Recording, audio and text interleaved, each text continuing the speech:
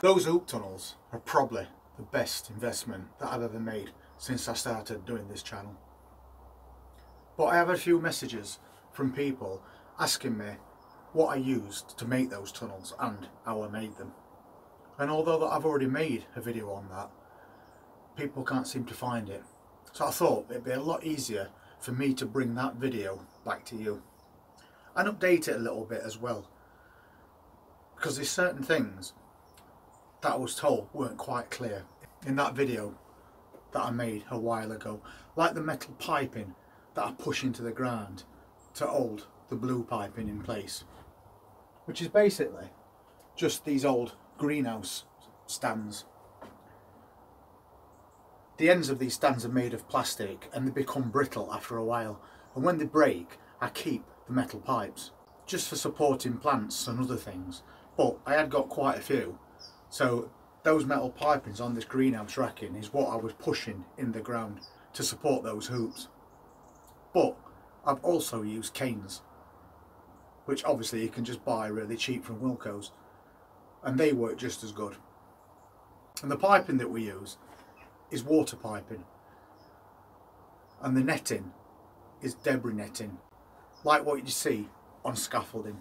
And basically that's just a case of going on eBay or somewhere like that, shopping around and finding the best bargain. Since building those hoop tunnels, we've had a lot better success at growing brassicas. Not a single butterfly has got into those tunnels. We've had no trouble from pigeons. They just can't get to your plants. I'll run that video again showing you how I put these tunnels together. So let's get this area prepped.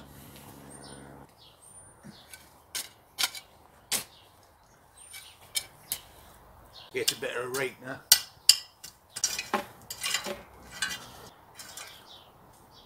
If you haven't got any of these, don't worry, because you can still use thick pieces of cane. It'll work just as good. So we need to get these in ground around about the same height. And the more of this that's sticking out of the ground, the taller your tunnel will be.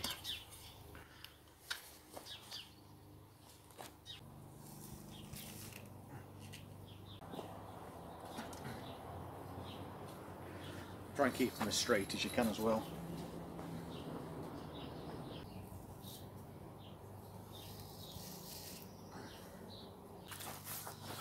We're also going to be using this. It's just blue water piping that you can buy, but it's really strong and very flexible. So these are hollow, obviously, so we're just going to slot them over the top of those.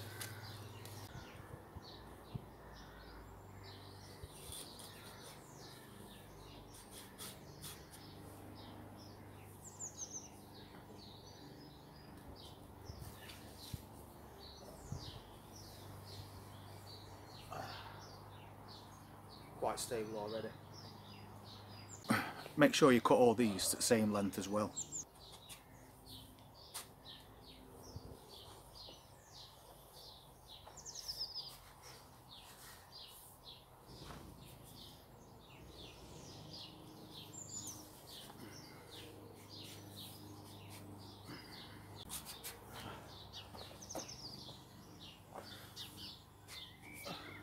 There we go, pretty quick and easy to do, and already quite rigid, but we're going to put a cane across top to get a bit more support and to stop the net from drooping inwards.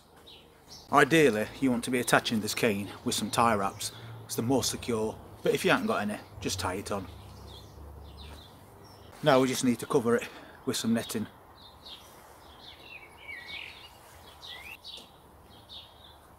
This netting has also got a line right down the centre, which is really good because you know if you keep that level with this cane all the way, you've got the same drop each side. Now we just need to fix the sides down as well. So for the length part of it, what I'm going to do is wrap the netting around a piece of cane and then secure it to the ground with one of these, and that's because at the moment I can't find my tent pegs. I have got some somewhere. So we're just going to pin it right down with this.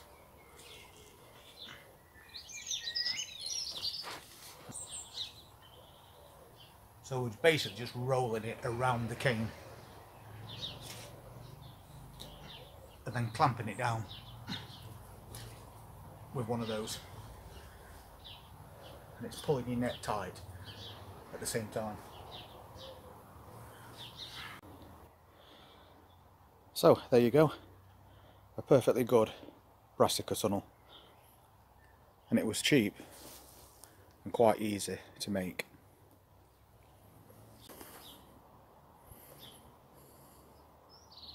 So hopefully that video made it a little bit clearer than it did previously, and the benefits that you'll get from making these oak tunnels far outweighs the cost. It's just stress-free growing. Not only can the butterflies not get to your crops and infest them with caterpillars, the pigeons can't tear out your young seedlings. So once you've planted and covered, you're good to go for the rest of the year. So hopefully rerunning that video and explaining where I actually get the piping etc. from has helped a few people out. Because if you're thinking about growing brassicas over winter, you're still going to have to watch out for pigeons, even though the butterflies will have long gone. And then come spring, you're going to have problems with both. So it might be worth your while investing in the materials to make some of those and have a stress-free growing season when it comes to your brassica plants. Anyway, thank you very much for watching this video, really appreciate it. And if you want to see more updates that we'll be doing over the next few weeks, then please hit that subscribe button, press that notifications bell, and we'll see you then. You take care.